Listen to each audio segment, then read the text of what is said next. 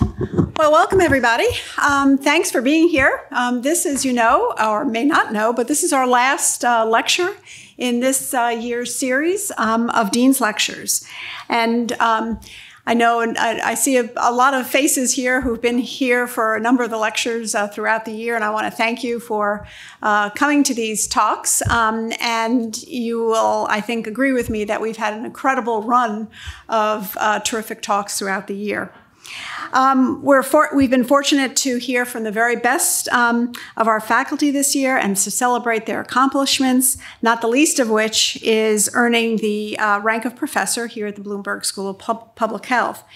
And we all know that being appointed or promoted a professor confirms not only the respect of one's peers here at the school, but of peers throughout the country and indeed the world. So I'm very pleased that we will end the year as we began it with hearing from one of our best and foremost faculty, Dr. Janet Holbrook. Dr. Holbrook's career has focused on the design, implementation, conduct, and analysis of randomized controlled trials. And for the most part, multi-center randomized controlled trials, I should add that. In addition to contributing to the evidence to inform best practices through the conduct of these randomized controlled trials, she is committed to advancing clinical trials, the methodology of clinical trials, and providing education on the design, conduct, and interpretation of trials. Dr. Holbrook began her career at the Bloomberg School of Public Health in 1999 as an assistant scientist, then an assistant professor in epidemiology, and was affiliated with the Center for Clinical Trials. She was promoted to associate professor in 2006 and to full professor in 2017. She currently works on 3 multi-center clinical trials networks largely aimed at treatments for conditions related to asthma and eye diseases.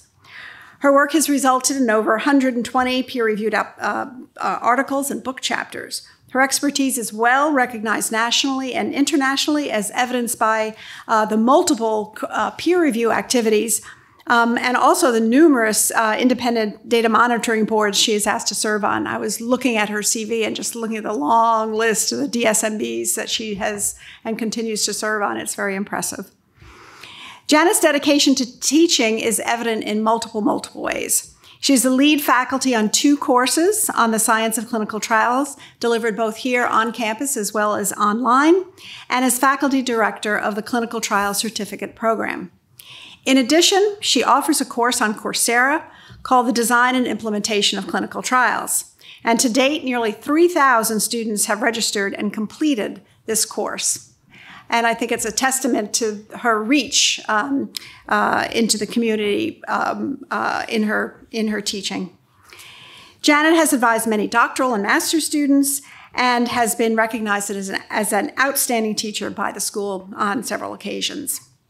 Finally, for the past 10 years, Janet has coordinated and is a primary faculty member for an educational program on clinical trials for the FDA Commissioner's Fellows Program, a postgraduate program aimed at training scientific professionals for careers in industry and government related to pharmaceuticals.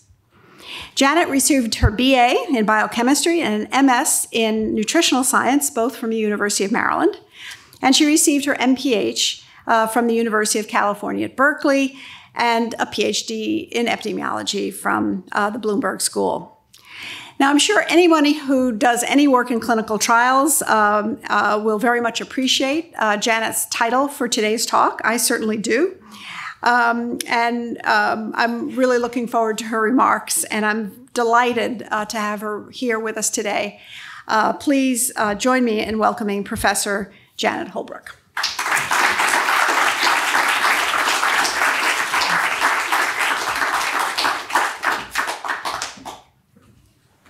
Well, thank you very much for that kind introduction.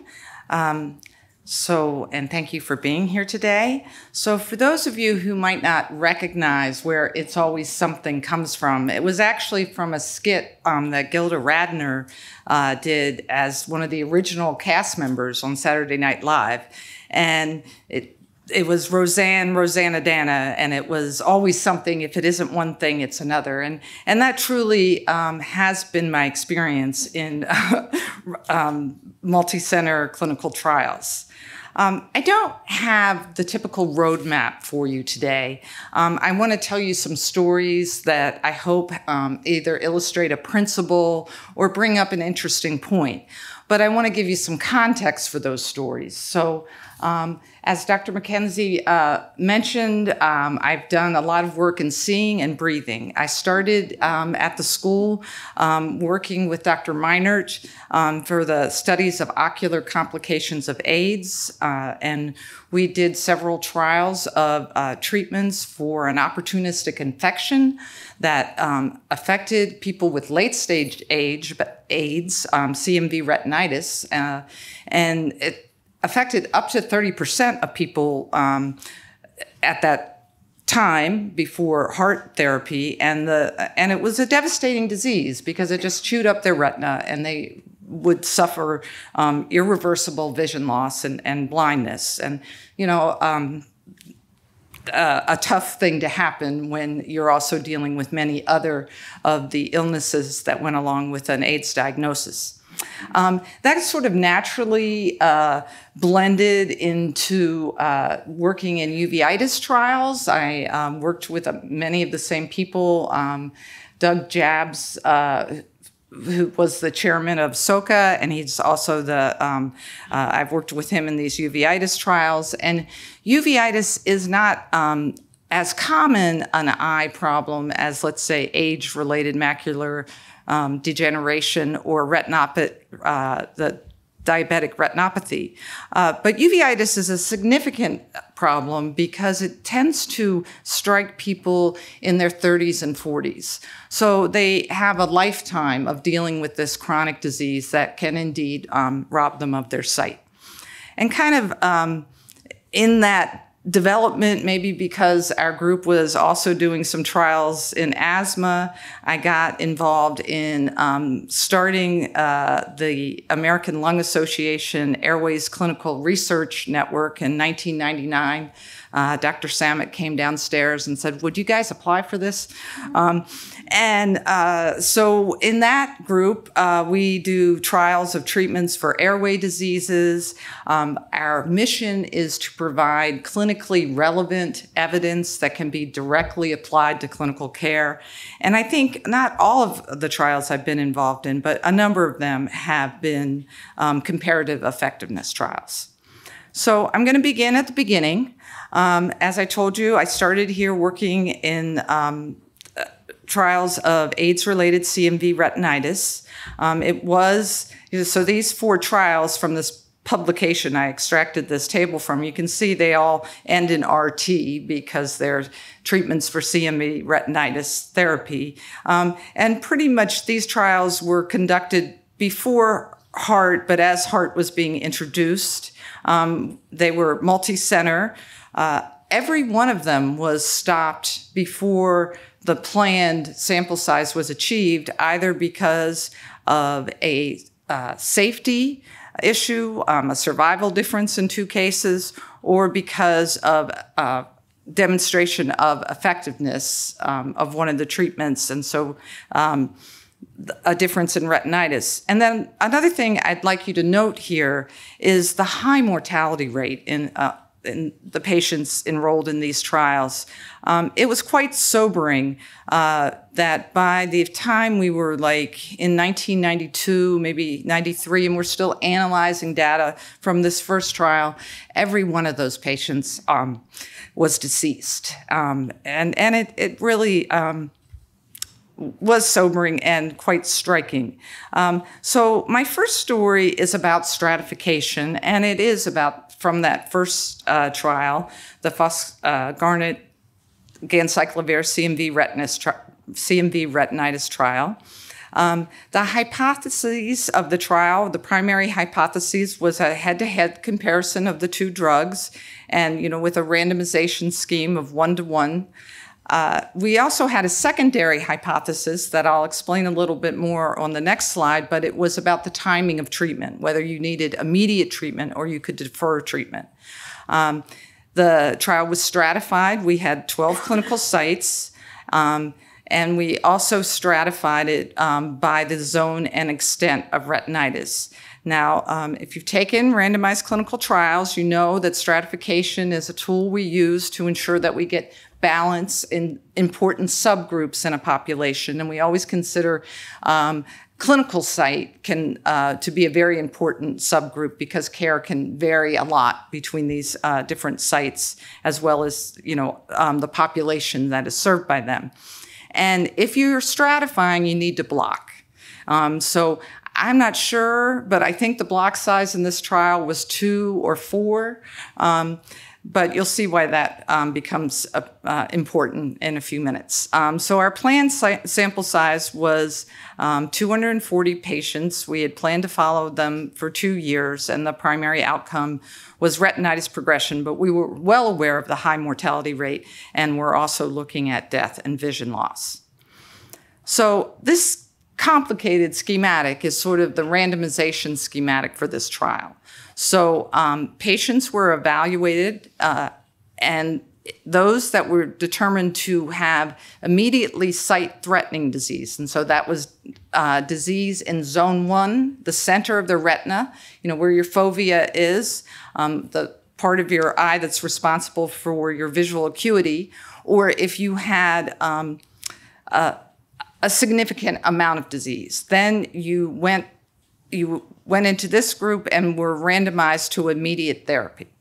For people with more peripheral disease that was limited to the periphery of the retina and not too extensive, we came up, along with some of the AIDS activists we worked with at the time, with a treatment preference design.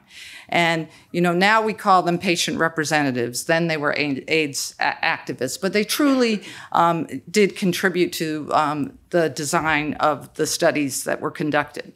So the primary clinical trial question about deferring therapy versus immediate therapy, if you had a small amount of disease, could be answered sort of in this center path where you were randomized either to immediate therapy or deferral of therapy. And once your retinitis progressed, then you would be randomized to foscarnet or ganciclovir.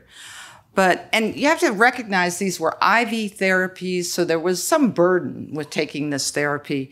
And these folks were generally pretty sick, CD4 counts less than 50, so they were on other medications. And there may be good reasons for wanting to delay having to put yet one more medication on board. But of course, some people were concerned about their vision. So if they preferred immediate treatment, they could go into this arm of the trial and be randomized right away to either foscarnet or ganciclovir.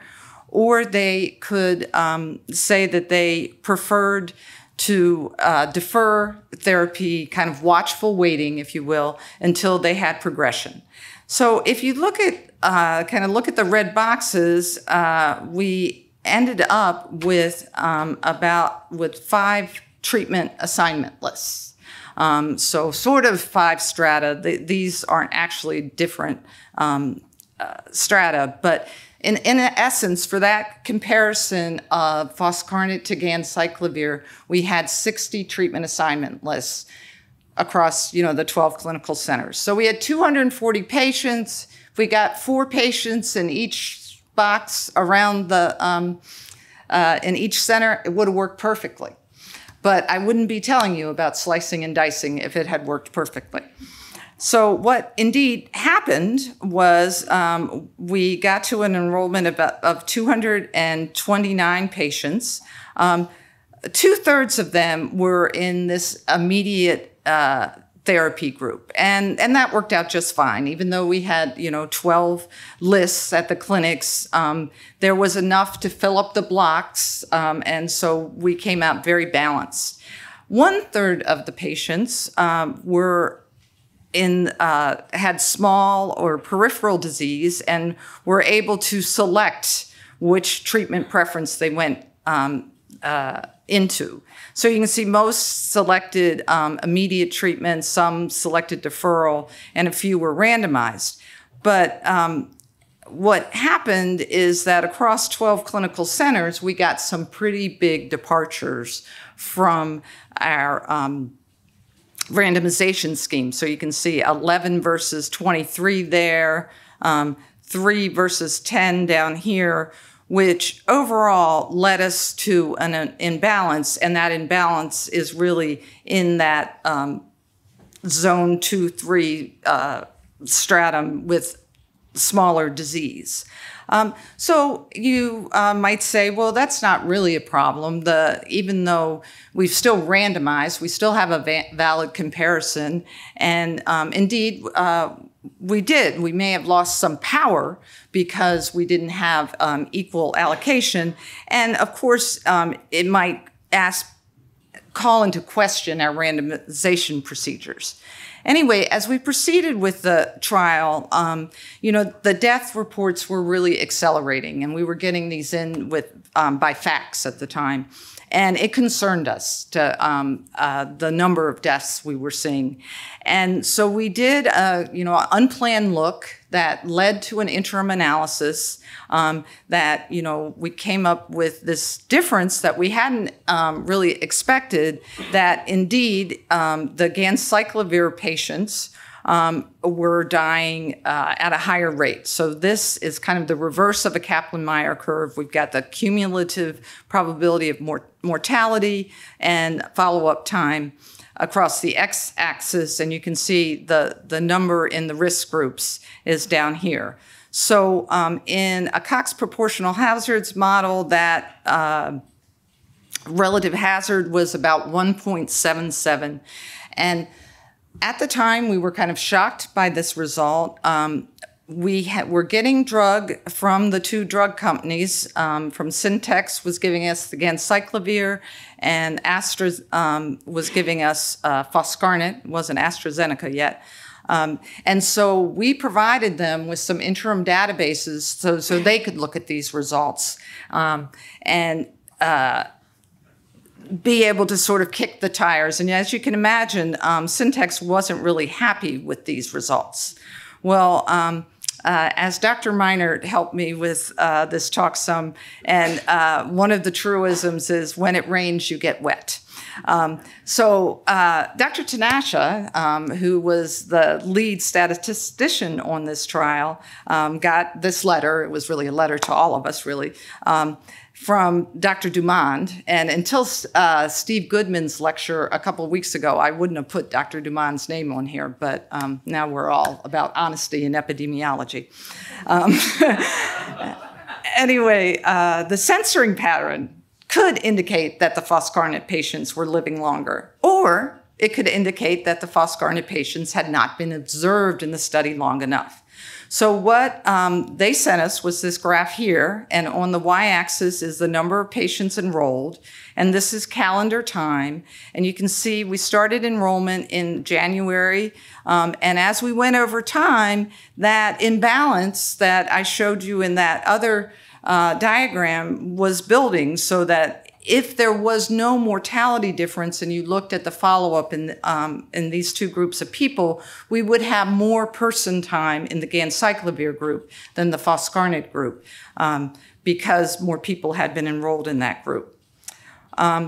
So what Dr. Dumond was telling us is that this graph could explain this graph, that this mortality difference we were seeing was an artifact of the way the patients had been enrolled in the trial, and that imbalance because of the slicing and dicing. Now, I think he did have a point that if the hazard ratio of deaths had been accelerating a lot over time and it hadn't been a proportional hazards, there could be some problems with that analysis. I had quite an interesting time going through our DSMB report from October of 1991, and all of the sensitivity analysis we did to refute this, to kind of say, no, in fact, these are the risk sets, and they have the same amount of follow-up time, and we have no evidence that the proportional hazards assumptions are being violated. And I really think that will be a very good journal club next year to have the students go over this report. It was an amazing feat, and it was fun to go back and look at it. You can see that what seemed like it wasn't really a problem led to a lot of work and some criticism of our trial. So what I want you to take away from this first story is the perils of stratification and blocking, and that you really don't want too many strata. Indeed, we saw that our tried and true methods of Kaplan-Meier curves, which I believe were Dr. Meyer was here, are valid in the face of treatment imbalances and imbalances in follow-up time. We have risk sets that we analyze. And if you have results that people don't like, expect them to attack the credibility of your results and of your trial, and be prepared to defend those. On a different note, working with these patients and the ACT UP and these groups, it gave you a lot of respect for this patient population and for people who are willing to go into clinical trials at the end of their lives, basically, and trying to help the people that came behind them. So it helped to really crystallize for me some of the principles of the Belmont report and about respect for persons. And the reason I bring that up is that when I went on to uveitis trials, I really worked hard to ensure that the patient honorariums were high, that they reflected that this patient was going to come all day and, get pictures taken and blood drawn and have bone scans. And we set the honorarium at $200 per visit, which is quite high in clinical trials. Even now, even though this was quite a while ago. Well, the law of unintended consequences, of course, kicked in, that after you get $600 from an institution, you get a 1099. So for a few of our participants, this was quite a shock, and they were unhappy, but also for at least 2 people, it threatened their benefits on some programs like SNAP or something. And I think it worked out that they didn't lose their benefits, but no good deed goes unpunished. Also, one thing I really got from this experience was just interacting with the AIDS activists, seeing how they were changing the drug approval process. And so I always highly recommend this documentary that's still on Netflix, How to Survive a Plague. And it really tells the story very well. And finally, by 1998, nobody had CMV retinitis anymore, or most people didn't. So what were the lasting things that we got from all this hard work? And some of it was that there was a trained cadre of ophthalmology researchers that emerged from this work, and we went on to do work in uveitis and in other fields of ophthalmology.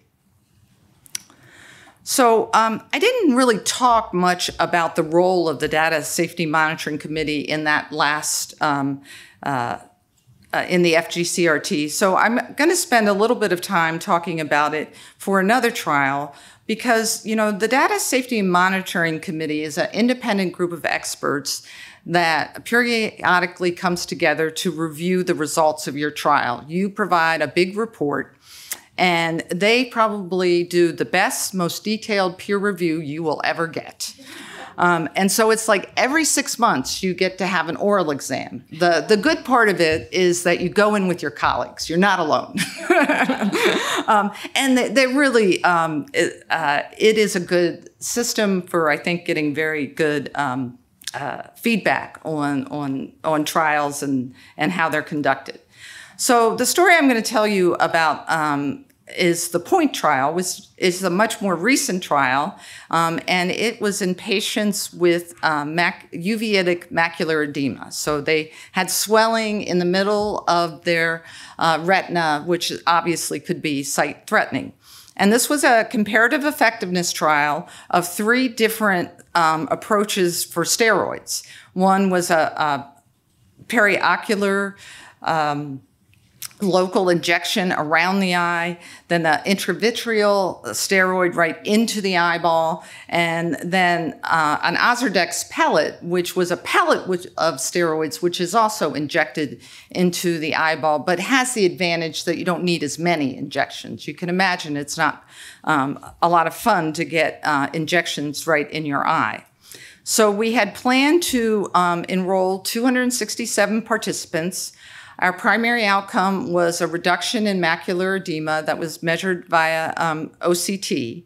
And we had 3 co-primary hypotheses. So let me go through those quickly. We had 2 superiority hypotheses, that intravitreal triamcinolone was superior to periocular, as well as Ozurdex, the pellets were superior to periocular. And we also had a non-inferiority hypothesis that this newer therapy, Ozurdex pellets, was non-inferior to the standard or one of the standards of care. These were both standards of care of intravitreal triamcinolone. And just briefly, I want to do a little primer on non-inferiority, just in case some of you are not familiar with it.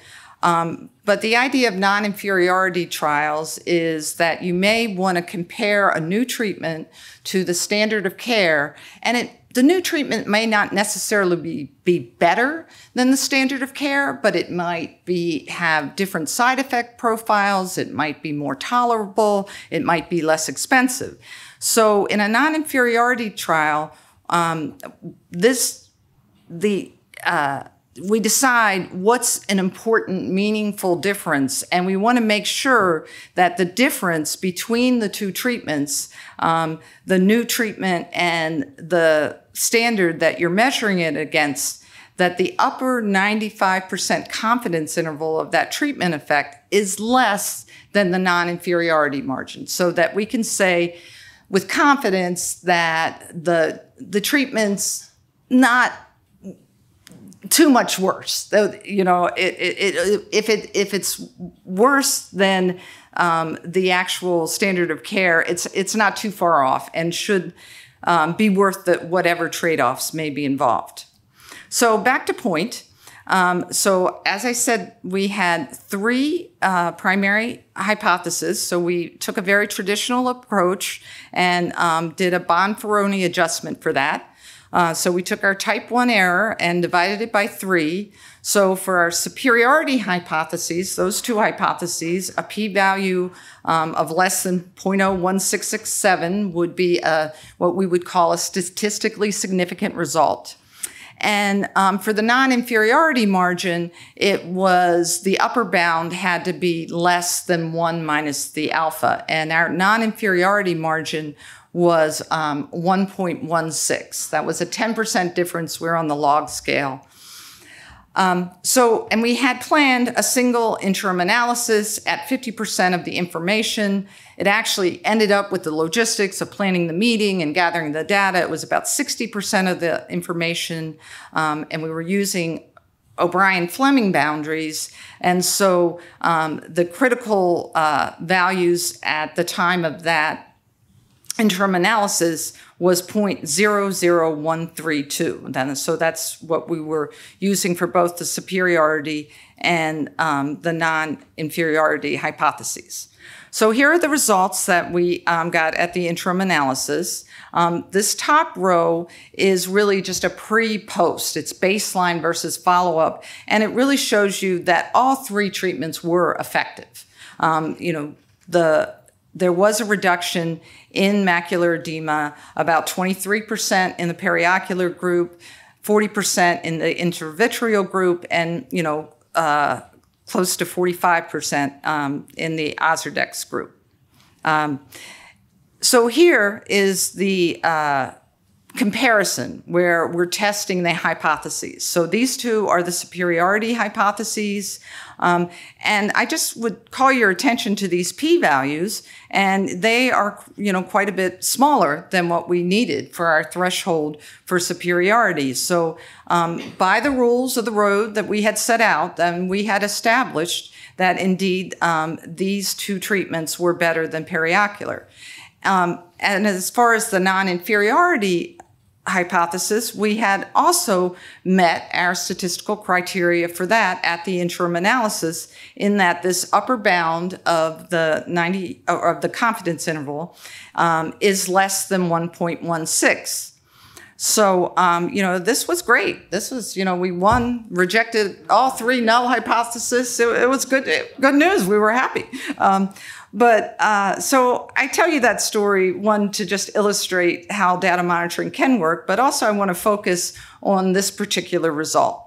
So, this particular result indicates that, maybe the Ozurdex is a little better than intravitreal. And this kind of is the bounds of the difference in the treatments. So it could be, similar to the difference between Ozurdex and periocular, but there's information there to be gained about how you would use Ozurdex going forward. However, journals, some have come up with new guidelines. They're not published. I haven't seen them, but both the JAMA and the New England Journal have come up with new rules for how you publish results of non-inferiority trials. And I have Buzz Lightyear up here because they're going by his motto of to infinity and beyond. So this is tables and a graph from the iCompare trial, not a trial I was involved in. Dave Shade and some others here were involved in it. So in essence, the reporting for these trials now, according to the journals, how they want you to report them and require you to report them, is that you have this one-sided confidence interval that indeed you're able to see that, this treatment, whatever it is, was non-inferior. And then in the table, you can see the confidence interval is from minus infinity to 0.9. And I, for one, haven't seen a lot of discussion of this. In fact, now we're back to this slide, which is from the Consort paper on how to report non-inferiority trials. So this is a group that promulgates guidelines for reporting results of clinical trials. And indeed, JAMA still refers to this in their instructions for authors. And so the result we just saw was probably like this, that the part of the confidence interval we don't see likely crossed the no effect. But it could have been this result.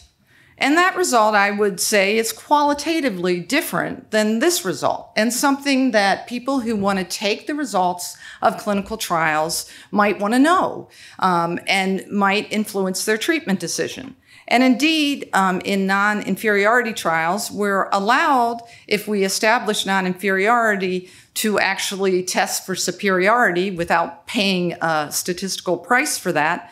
So if we establish superiority, we'll have treatments that are infinitely superior.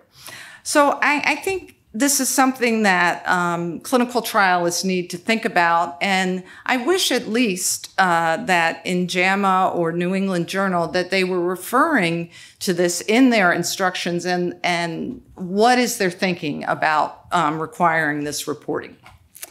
So that's my, kind of soapbox. So on to another story. So this quote is kind of something I ran across in the internet, and it just resonated with me a lot. I don't think it's the exact biblical quote from the New Testament, but don't worry about tomorrow, because today, deal with today. So I'm going to tell you about dealing with today. That In a sister trial to the POINT trial is the MERIT trial that we're conducting right now. And we're using Ozurdex, and that's sort of the standard of care. In fact, it is the standard of care in this trial. And we're comparing it to 2 non-steroidal treatments for uveitic macular edema. It's important to know that the trial is being conducted in the US.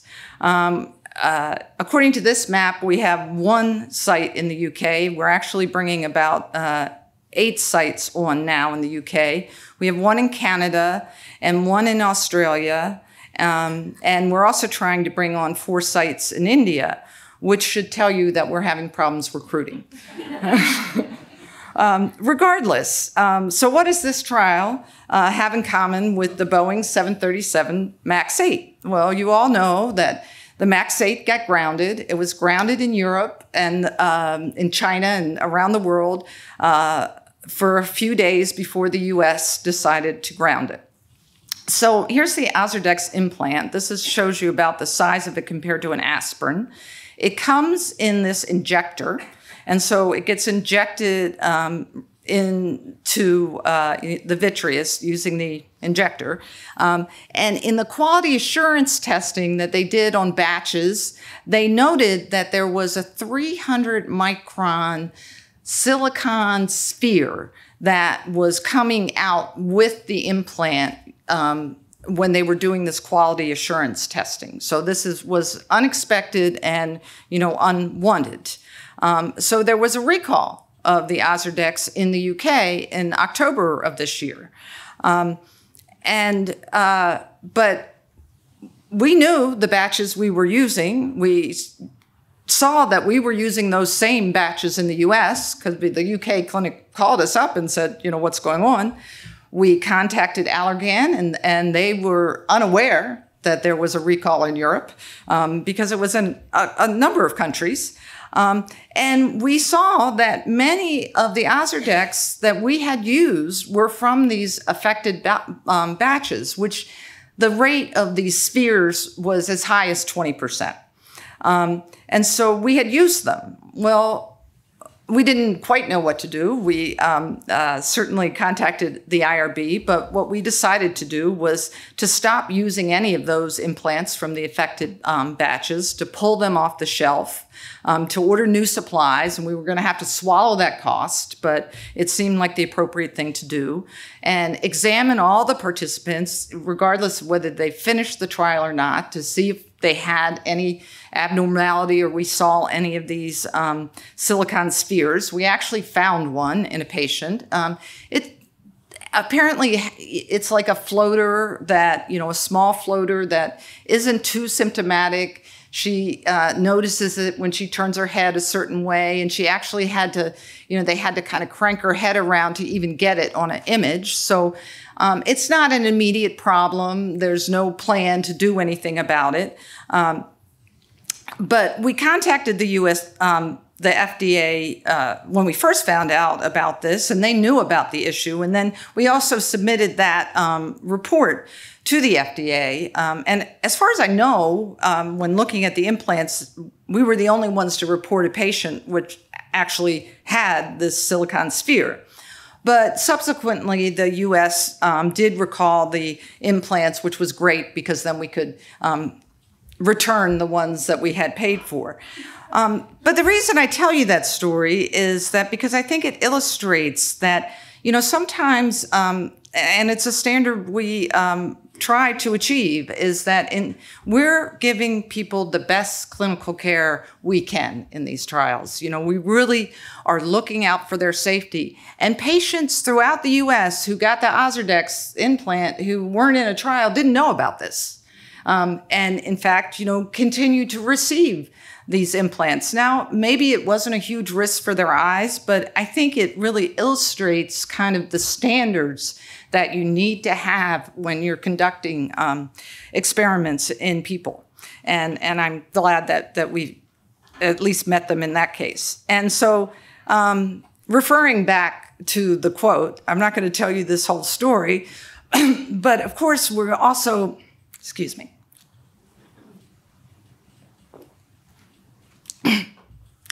in our airways group, we're doing a trial of losartan versus placebo for treatment of emphysema.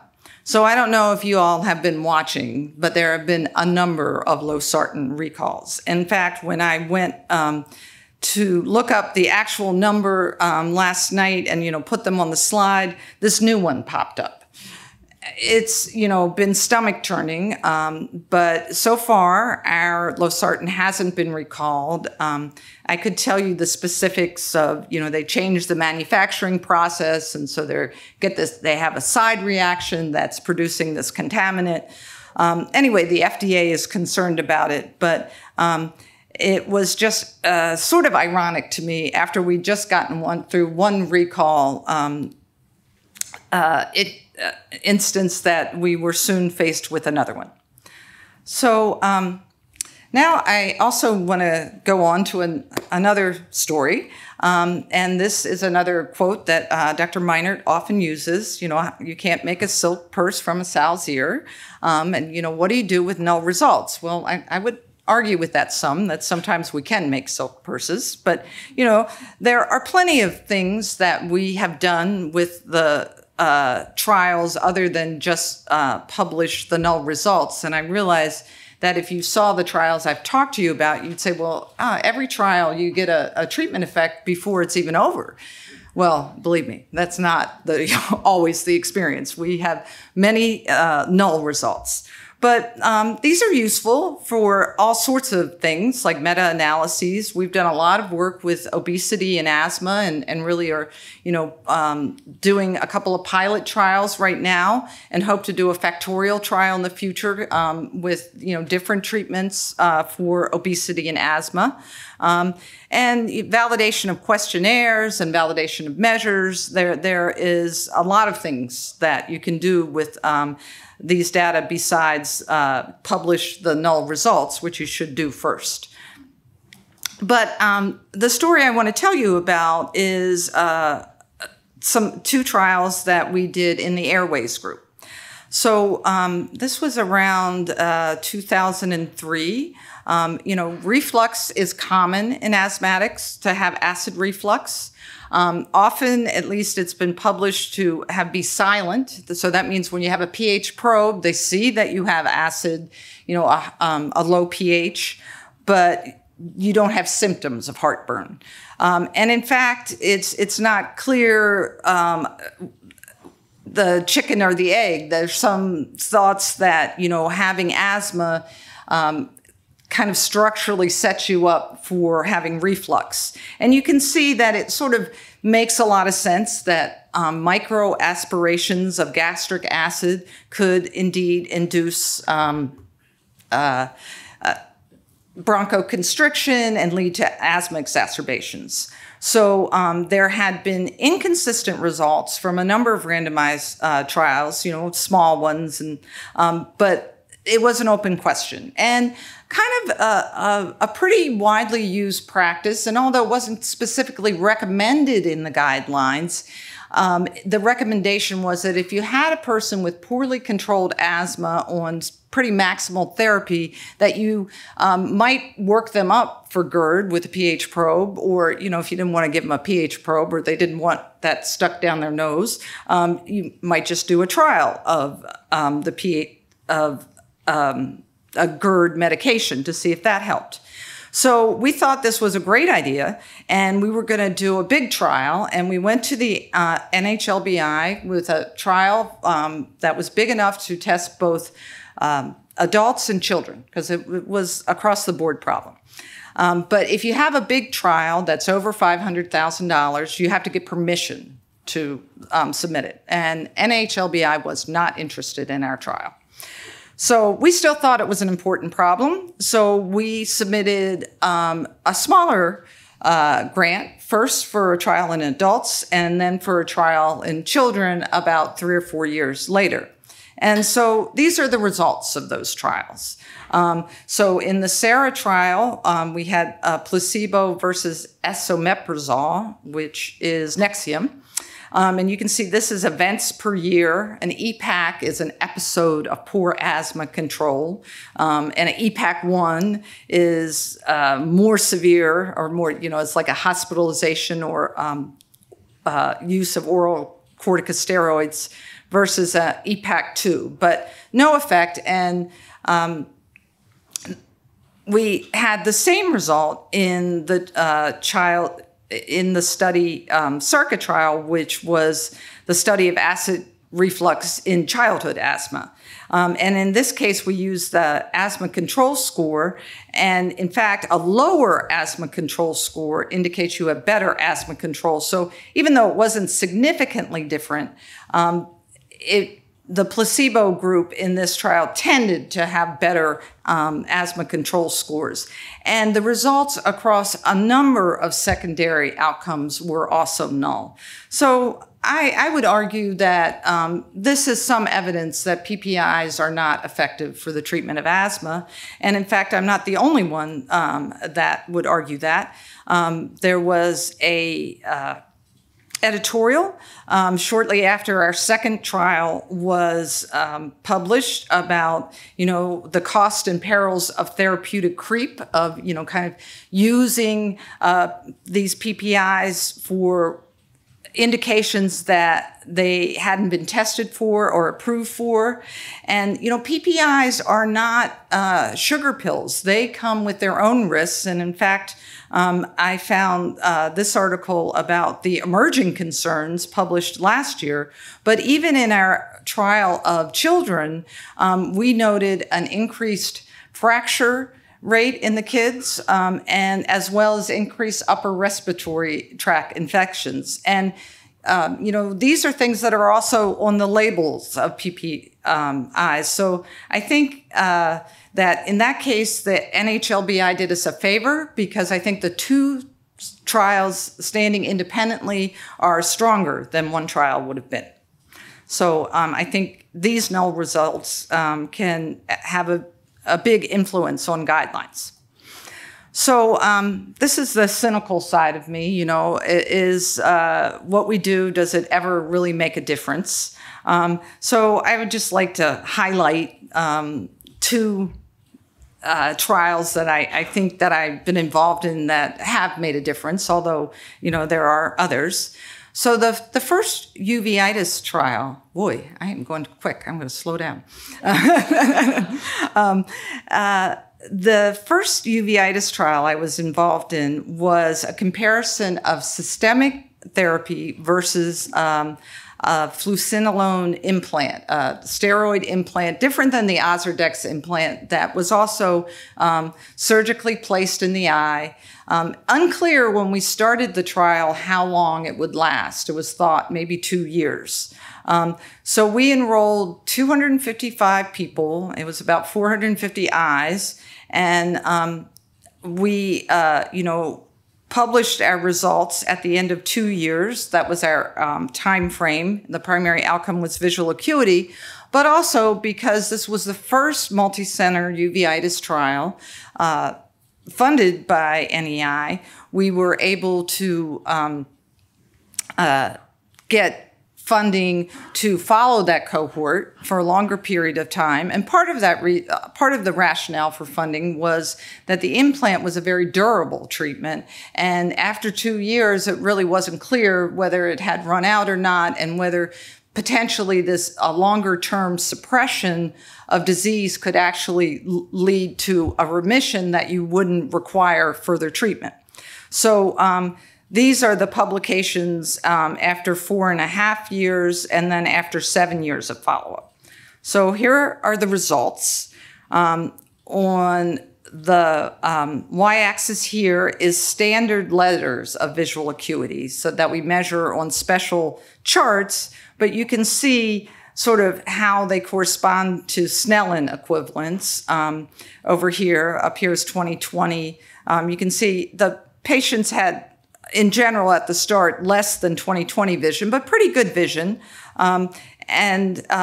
After, just let me explain. This is the time frame across from follow-up at baseline to 7 years of follow-up.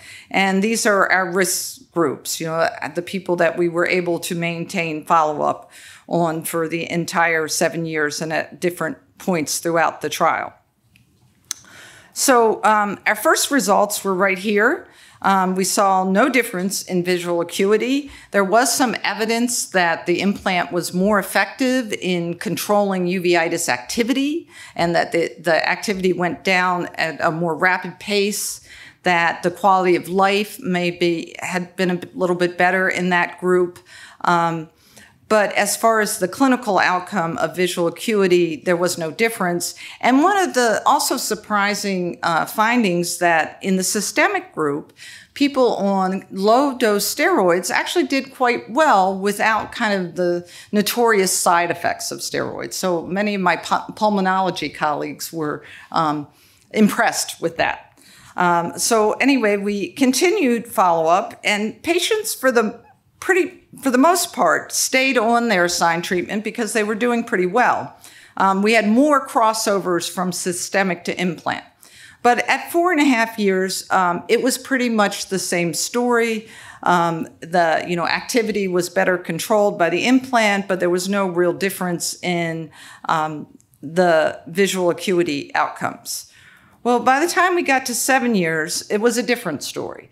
The implant actually was inferior in terms of visual acuity, that the patients assigned in the implant group had poorer visual acuity than the people in the systemic group. That could be for a lot of reasons. Part of it is with the implant in their eyes, it didn't appear that they were being treated as aggressively for any little bit of activity.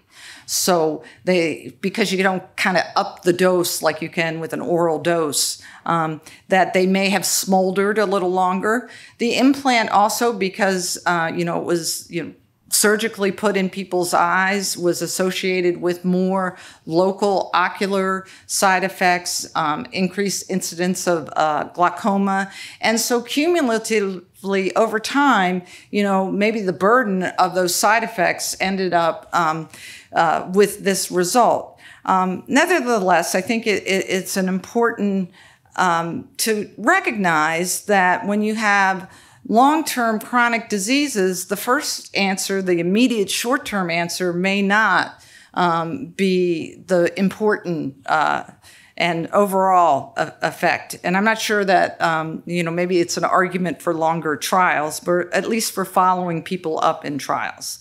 So, and we also got very many other publications from this study and follow-up study. So I think it is, I consider it a very important contribution. The other study I wanted to highlight was the first study we did in the ACRC network. So we looked at whether flu vaccines were safe in asthmatics, at least in the short term. And this was a concern because, as you can imagine, people with asthma, if they get influenza, they're more likely to have a complication of their asthma, end up in the hospital. And so that increases their risk over the typical person. It was pretty amazing that we could enroll 2,000 people in 10 weeks. So it was kind of a incredible trial to be involved in. And I'm also, in this day and age, really happy to have my name on a publication that establishes the safety of a vaccine. And I would also say it was an important trial for this network. We got off the mark with a big, important trial. And so, here we are 20 years later, still humming. But it was important to show that it was a productive group.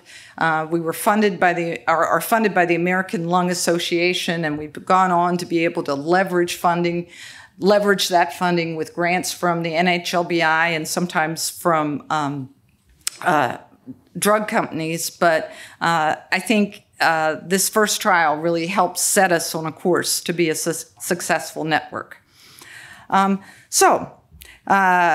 I think I still, have some time to go here at Hopkins and in the field of clinical trials. And I think, I have a bright future and our group has a bright future. Although I'm a little worried about some of our upcoming studies. So I'm not going to go into any great detail, but there are 3 studies we've got on the launch pad right now. The first is a large pragmatic trial funded by PCORI. It's called Reliance. And it's sort of a secondary prophylaxis trial. So it's for people who are getting out of the hospital with a COPD exacerbation to put them on either roflumilast or azithromycin to prevent a second hospitalization or death. Very pragmatic. We're working with the FDA and the Sentinel group to get some of our outcomes from administrative data, as well as collecting it from patients. So I'm excited about that. I think it's, the most embedded clinical trial that I've worked on that will really be embedded in clinical care. It has 1 visit where they're enrolled.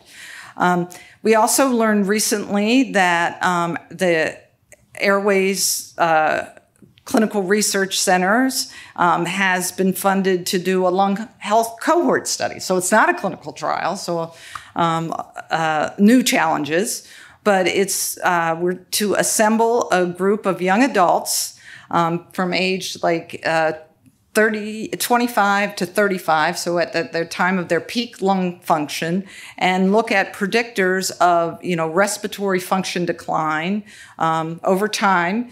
The first grant is for 6 years to assemble the cohort with the expectation, that we'll go forward. And, my pulmonology colleagues feel they're very excited. They're like, this is the Framingham for lungs. So I'm excited too. And then, we're also launching a trial of a new therapy for uveitis versus conventional therapy. And this is a much smaller trial, but it is unique in the fact that because I didn't really get into it, but there's a lot of different subtypes of uveitis, and they have different ways of exhibiting activity and different ways that you might measure that, whether it's on an OCT or a visual field test. So we're incorporating that into this trial. So that's what the future looks like. I have a big thank you to some folks, and I wanted to single out these people because obviously, Dr. Meinert is George Washington. He was my first teacher in clinical trials and a leader in clinical trials. Here's Elizabeth Sugar as Thomas Jefferson. She's at Arvo this week, but she's a very thoughtful person, writes things down. She's been a wonderful person to work with for about 13 years now. A colleague I don't get a chance to work with as much, but worked with a lot in the past is Mark Van Netta. And he gets to be Teddy Roosevelt. Because if you go and you come to Mark with a dilemma, he's really good at discussing it. And he'll tell you the disadvantages of all the approaches that you propose. And then the last thing he'll say to you is pick your poison. And then as Lincoln, we have Bob Wise. Bob is a pulmonologist who is just a fabulous researcher, has been a wonderful mentor, and I have really enjoy his friendship and his just working with him. He indeed lives up to his last name.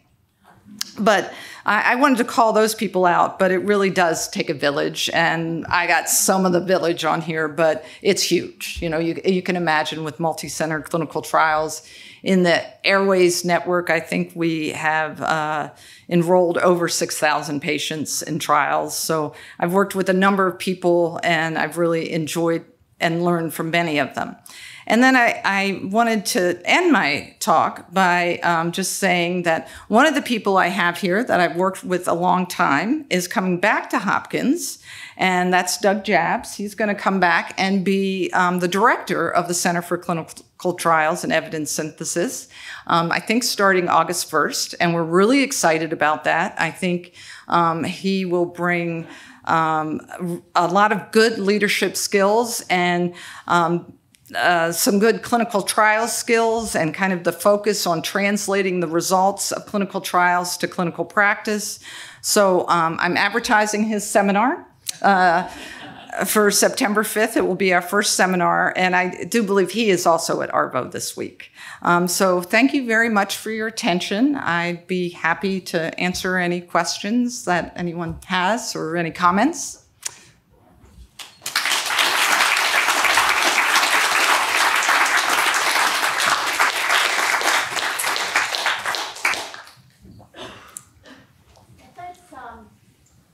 That was great. As I said, those of us who are in the world of clinical trials can really appreciate a lot of those stories, and then some. The floor is open for questions or comments. Oh, there's a microphone. So Janet, thank you so much for your presentation and for your citizenship in the department. So here's my question for you. And so you raised a really important point, not about Doug. I'm pointing at the screen, but I don't mean to be pointing at Doug. Let's get these other people about long-term follow-up of participants in trials to determine if there are events later. So either additional benefit that you can then measure later, or additional harm. And so my question to you is, when there's funding is usually for a time limit. Is there funding made available for long-term follow-up? And if not, what should we do? Well, there can be. I mean, we wrote 2 grants we wrote 3 funded grants for that MUST trial. But you have to have, specific aims and still be answering relevant questions. I think we were at a somewhat of an advantage in the terms of MUST because of the durability of the treatment. So there was a real argument for continuing follow-up. So I think it can be done, but you just have to make sure that you still have compelling questions. I guess then also eventually some drugs are then approved or devices, and then you have post-surveillance follow-up. Well, that's very common in the pharmaceutical industry to keep following people. And, as we, get more integrated into medical care and clinical care, we could probably do this follow-up for a lot less money and really use EMR and administrative records to continue follow-up on people as long as they're willing to accept that. Other questions? Yeah. Of course. From George Washington. Janet, what would you say about trials as to how they've changed since you started to now? What's different? What's better? What's worse? Well, I think there's a lot more rules. I think that although we did really exhaustive analysis in those CMV retinitis trials and presented very detailed reports to the data monitoring committee, it was a little bit more the wild, wild west. There wasn't as the focus on all of the stopping rules and controlling type 1 error. I mean, we weren't totally oblivious to it, but it was much different. I started before HIPAA, so those rules have changed a lot. It seems a bad thing is that it's getting more bureaucratic. And I am amazed that, when you consider all of our personal information that's out there, that when we're trying to use people's information for evaluating treatments and we have their permission, it's so difficult. Now, hopefully some of the recent changes in the common rule will help a little bit with that. But even, in dealing with clinical sites, we subcontract for all those uveitis sites. And now we have to have data transfer agreements. Why would we contract with them if we didn't want them to give us data? It seems to be inherent in the job. So I think all of that is a little demoralizing, but I think the more that we can get trials into clinical care, and, you know, possibly I think there's a real future for pragmatic trials and cluster randomized trials. I think those are all good things.